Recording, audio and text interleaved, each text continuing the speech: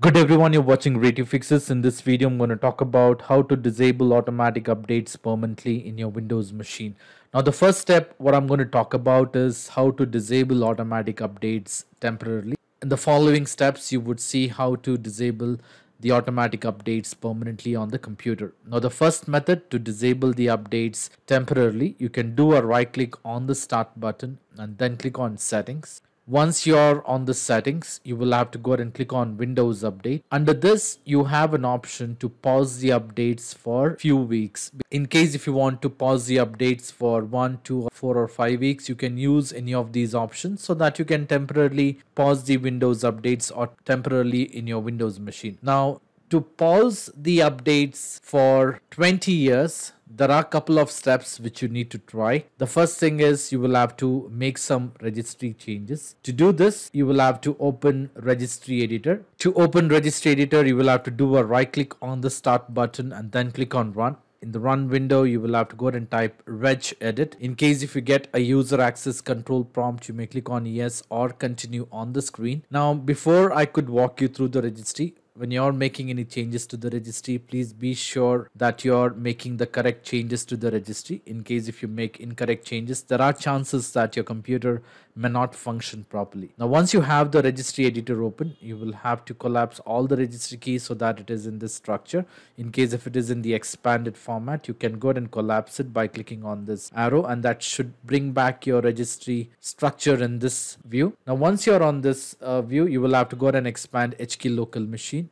Under HK local machine, you will have to go ahead and expand software. Under software, you will have to go ahead and locate for Microsoft, expand Microsoft. Under Microsoft, you will have to go ahead and locate for Windows Update. It would be in alphabetical order. So you will have to highlight Windows Update. Under Windows Update, you will have to expand and then locate for UX. And under UX, you will have to go ahead and select settings. Once you're on the settings, on the right hand side, you will have to go ahead and locate if there is a key for FlightSettingsMaxPauseDays. I will mention that in the video description. In case if you don't see that particular registry entry, what you will have to do is you will have to go ahead and create that key by doing a right click, then click on new and then choosing the D word 32 bit. You can paste the exact text from the video description and hit enter. Now, in case if you have this registry, all you have to do is you will have to go ahead and change the value.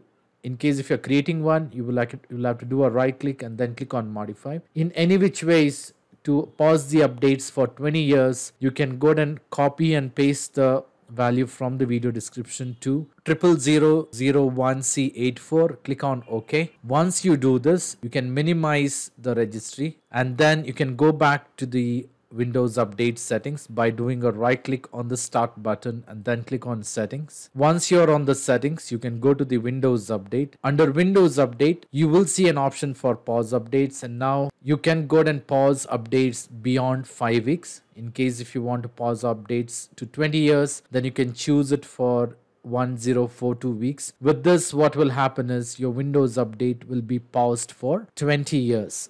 And you can choose any of these options here. Once that is done, you should not be seeing any updates automatically installing on your Windows. Now, this is how you can pause the updates for 20 years. The next method, what I'm going to walk you through, is to go ahead and disable the automatic updates permanently on the computer. To do this, you will have to open Registry. You can do a right click on the start button and then click on Run. In the Run window, you may go ahead and type regedit. In case if you get a user access control prompt, you may click on yes or continue on the screen. In case if your registry is in this format, you can go ahead and collapse that registry entry so that you can view it correctly. And make sure it is in this view. And like I said, when you're making any changes to the registry, be sure what changes you're making.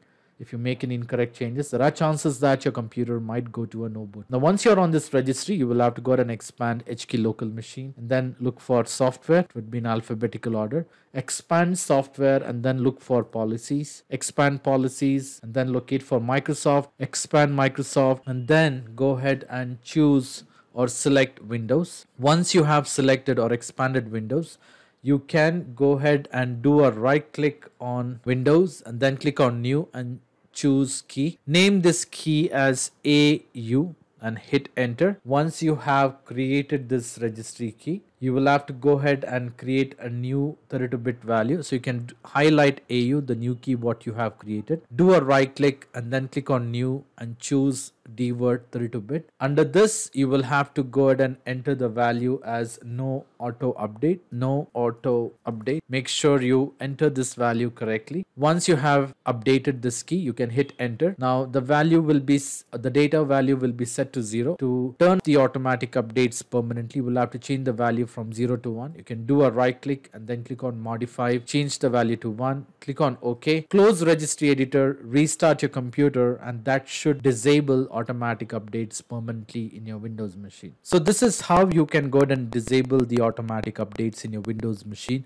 I hope this video was useful. In case if you like this video, please make sure to hit the like button and do not forget to subscribe to my channel. Thank you. Have a great day.